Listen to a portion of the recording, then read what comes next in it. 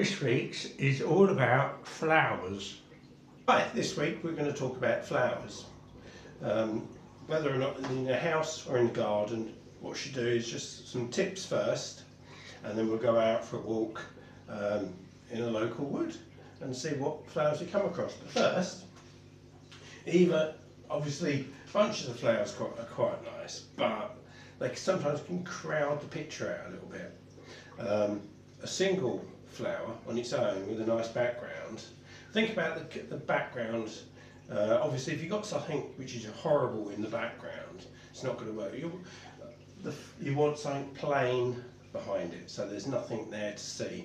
I've got a nice green wall here, so I don't need a backdrop or anything. Green always goes well with plants. It's also a muted colour, so it's not actually going to be more impressive than what the flower is. Points of, there's a lily there, always focus points on flowers tend to be always the stamen in the centre, whether or not it's a big plant or not, unless if you're taking a picture, say if you've gone outside, and that would be number one, right? But equally, if say there was an insect crawling down this leaf, you might think about changing the focal point from being here to where the insect is. Obviously, when you haven't actually got much of a background, if you're working on a plain wall like we are here, the background isn't that important because there's nothing there. So we can have quite a large field of depth. So technically you could have a bug crawling on the leaf, which is still being focused, as well as the stamen being focused, as well as the whole of the flower, because it's interesting. But equally, if you've gone out into the woods and there's not a flower there, it's quite interesting trying to change the field of depth. So that's the F number, increasing it and decreasing it. So the field of depth is shallow or further away. So you could have a flower which is here, which is really sharp, and the background which would be blurred. Or vice versa, you could have something in the foreground, some trees laying down, which you can make out what they are just, but the focal point is in the distance. But also think about framing things, because you've gone out to the woods and there's trees up there. Use the shape of the trees to frame things with. That works quite well. I should take a few of the flowers. Key things are get them sharp, make the picture interesting. A bunch of flowers on there isn't particularly that exciting, I don't think, but we can improve upon it. Equally, I left these here because these are well past their best. I did take some pictures when they're fresh, but also what they're in, they work well. But if you've got say if you just had a bunch of flowers and they're coming to the end of their life, before you throw them away, leave them in a vase in the shed or something for a day. Wait till they've sort of really died back, so they're all dry and brown. Take a picture and do it in black and white. And think about the contrast from the back. That can work really well as well. So not just, these are coming to the end of their life, which is a shame, but equally, put them out of the way before you throw them in the bin, or in the compost heap, which would be the responsible thing to do. Take a picture, but do it in black and white and see how it comes up with a black background or a white background, so they're contrasting. They can be make it quite interesting.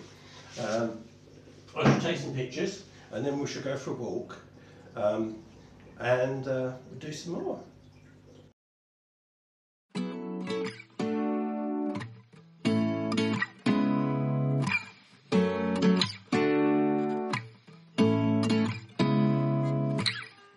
Seeing eyes of mine, what do you feel beside? I don't know where we're gonna fly like you did sometimes. seeing eyes of mine. Love, love, love, I wanna be strong, strong. We're doing wrong, wrong, wrong, but I'll try to fix it. Love, love, love, I wanna be strong, strong. We're doing wrong, wrong, wrong, but I'll change it, change it. Here we are in Ladies Wood. Bluebell season, flowers are out.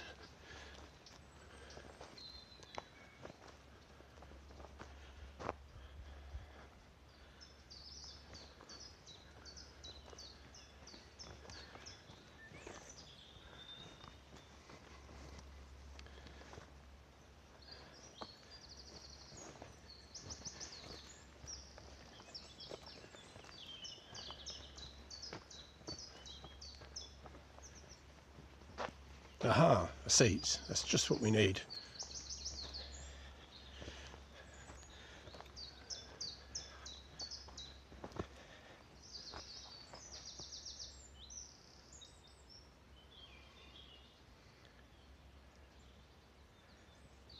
We are in the middle of Ladies Wood, bluebells around us. Travelling light, all I've brought in my bag.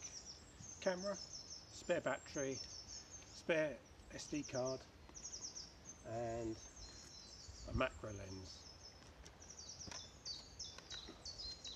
That's all I'm taking today. Just a beautiful day to be out. Let's go and have a look at some flowers and see some different techniques.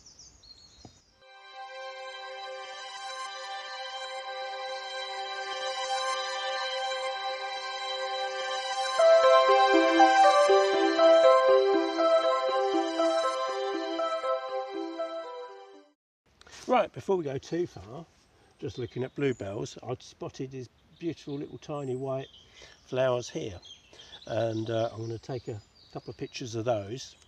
I've just switched over to manual. You could use aperture priority or the speed, but manual was most versatile.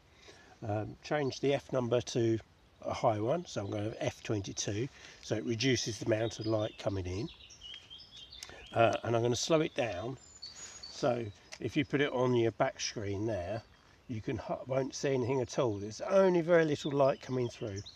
And then I'm going to just use my pop-up flash and focus in on our flower.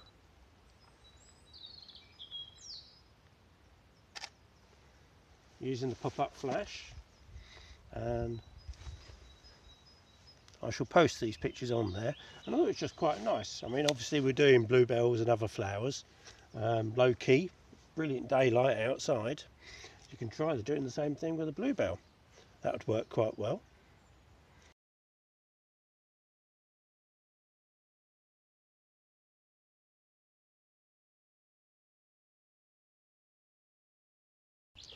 Big swathes of one colour are never that interesting. Look around, see where you can make a frame out of something. Just behind me there's an arch, which is obviously an old tree that's fallen down. Change your angle, get lower down, take a picture through the arch. Think about the field of depth. Do you want the whole picture sharp? Do you want things which are close in focus or further away? So there's loads of scope rather than just go out and take a picture. Also think about the height you are, because obviously try thinking of taking it from a different view to you normally see to make it more interesting. I should take a few here and I'll stick them on so you can see.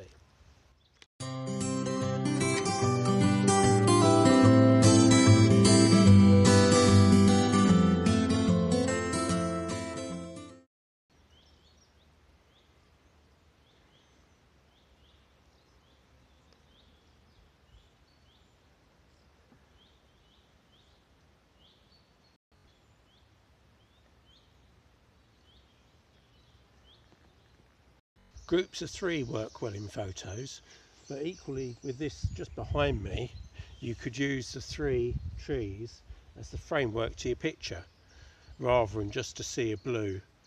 Works quite well.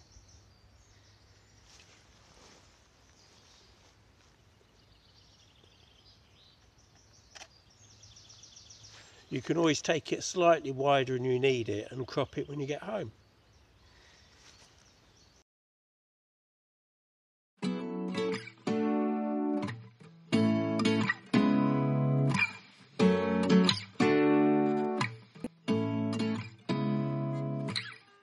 Seeing eyes of mine, what do you feel beside? I don't know where we're gonna fly like you did sometimes. Seeing eyes of mine. Love, love, love, I wanna be strong.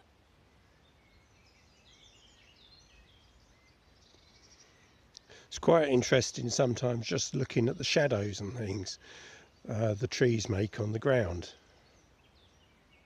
We're using a path as a leading line.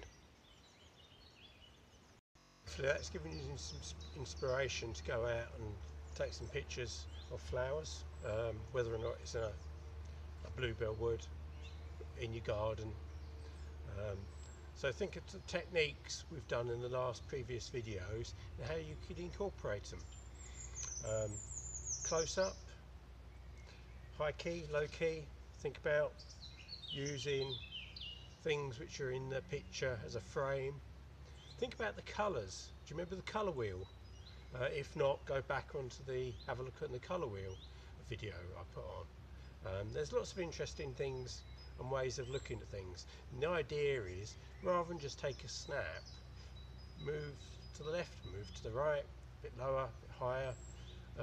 Think about the field of depth, just to make the picture more interesting, because if you come out to somewhere like here and there's just a sea of blue, actually after a while a sea of blue can be a bit uninteresting.